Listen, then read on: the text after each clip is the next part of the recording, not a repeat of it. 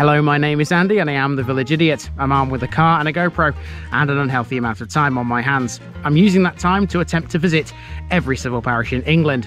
You're watching the Rushcliffe series. This is the southernmost district in Nottinghamshire and it contains 59 civil parishes of England. And there's some corkers down here. Let's dive in and check one out. Welcome back to Rushcliffe, everybody, for round 2. Now, last week we saw Ratcliffe on Soar, and now we're working our way towards Nottingham. The next village over to the east is a lovely little place with a name that a few people I think find a little bit humorous. I'm not quite sure why. Welcome to Thrumpton.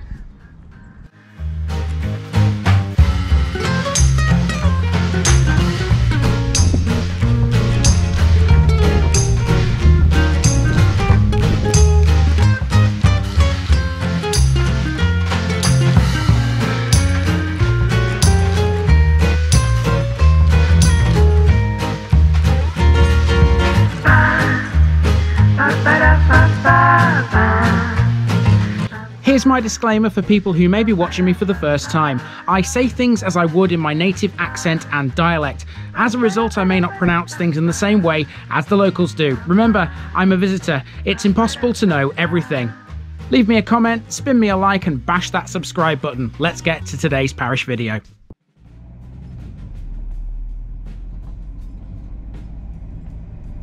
Thrumpton, Tomothr's farm. Round 2 in Rushcliffe brings us to Thrumpton, or Turmodeston as it was known originally. Lying on the southern bank of the River Trent in a very isolated part of Nottinghamshire, Thrumpton is a dead-end village, but it has a lot to talk about. Its biggest and most well-known feature is its huge 17th century mansion, owned and lived in by the writer Miranda Seymour.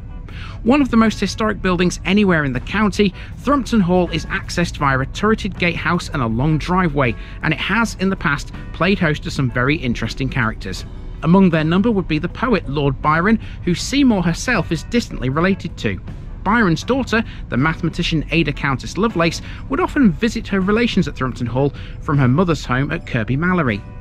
Before the Byrons came John Westcombe Emerton, who made several alterations to the hall and built most of Thrumpton Village's oldest properties. He was preceded by the Pigots, and before them came the Roman Catholic Powderells, who were evicted. All of these families have left their mark on the mansion and the village as a whole, which has a church, a village hall, an angling club, and lots of gorgeous red brick cottages. It's time for a walk, folks, along the River Trent once again.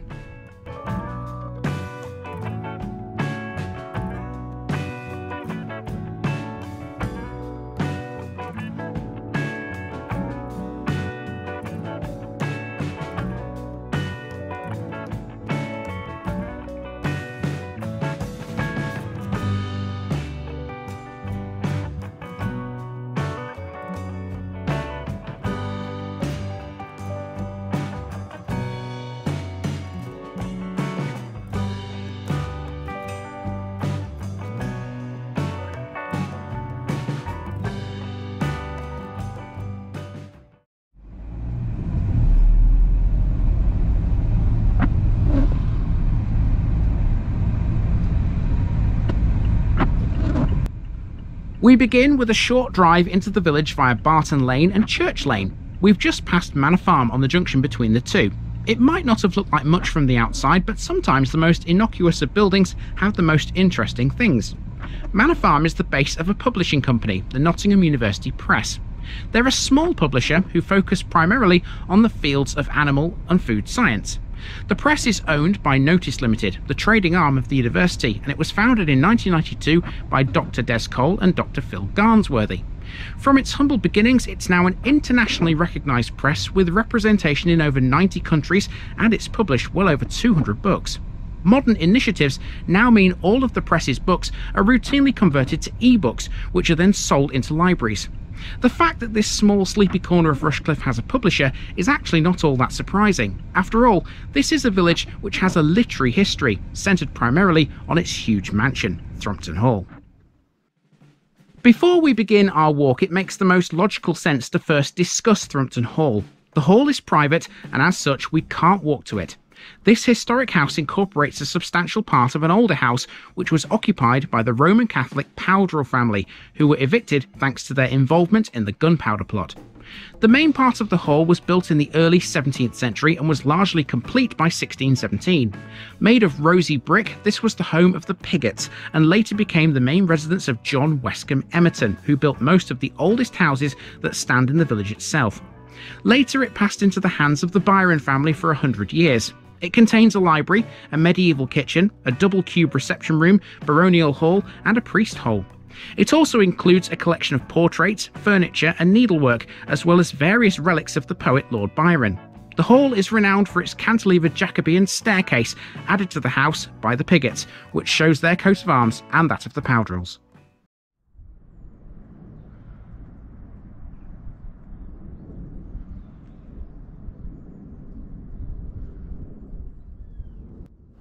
Church Lane is Thrumpton's main street. It forms a big arc around a field which we'll have to cross later to get back to the start. Amenities here are few, but it does have a phone box with a defib machine, even if there's no shop, pub or school. Originally called Turmodeston, Thrumpton is thought to have started life as a Viking farmstead. It developed around an important trade route along the River Trent and was soon a collection of huts and rustic farmhouses situated in what is now the parkland of Thrumpton Hall.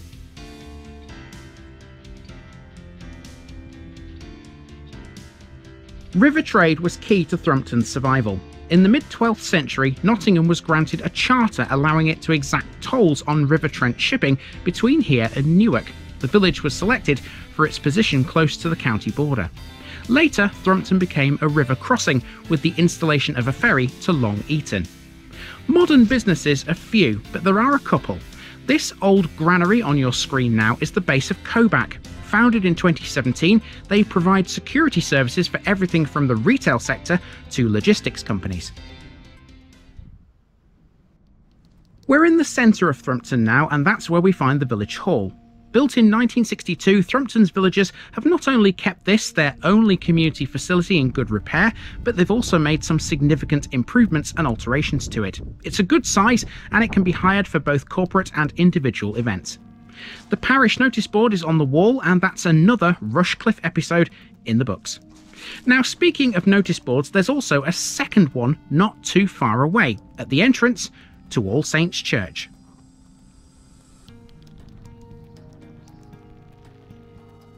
Grade 2 listed and dating from the 14th century, All Saints is another of the 5 churches that make up the informal cluster known as the 453. In 1870, this was restored thoroughly by G.E. Street. It was ordered as such by Lady Byron of Thrumpton Hall and included a total rebuild of its chancel. The tower remained unaltered, and it wasn't until 2004 that it underwent any form of repair. Set into an exterior wall is an unusual memorial.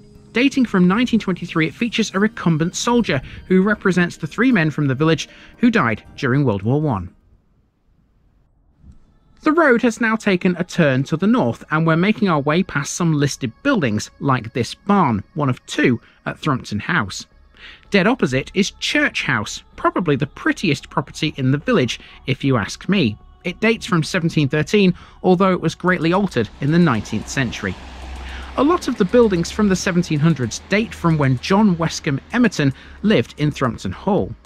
There are newer ones here, they're not all ancient. Take these 2 as a pair of good examples.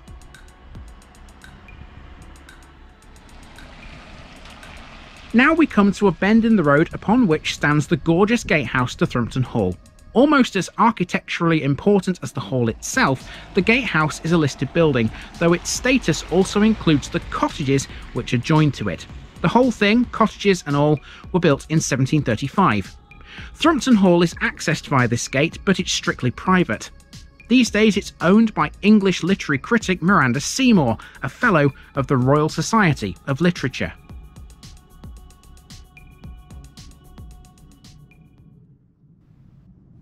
The road now begins to bend the other way, and there's a couple of houses left before it eventually comes to a dead end. One of them used to be the old post office, the one on your screen now. What we're effectively doing here is making our way to the southern bank of the River Trent, which forms not only the parish boundary, but also the district boundary. Although it's not often serious, it's not uncommon for this part of the village to flood. That's why you'll find this measuring stick by the water's edge.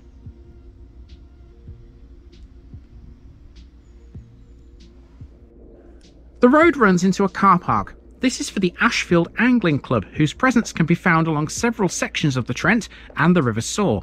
Keen anglers can catch barbel, carp and chub here, most likely in a nearby weir pool.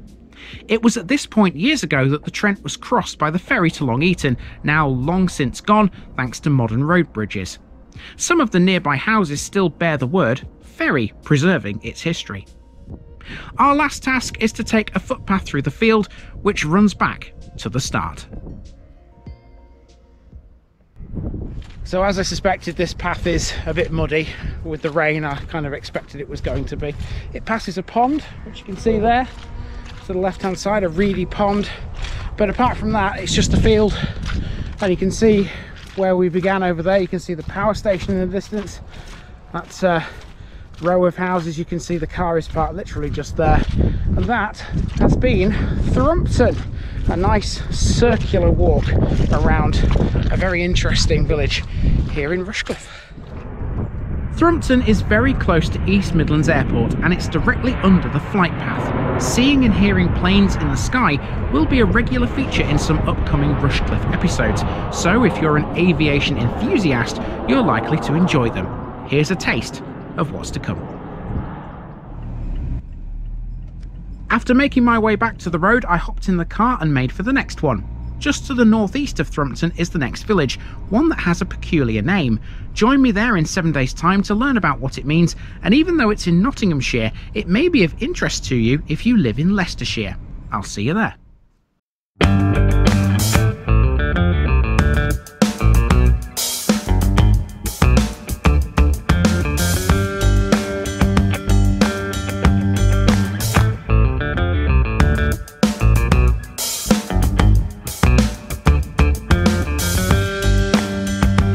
Thanks for watching this video, folks. Don't forget to like this episode if you haven't already. It really makes a difference with YouTube. If you're new here, subscribe to the channel for more videos like this, and give us a share too if you've got friends who'd like it.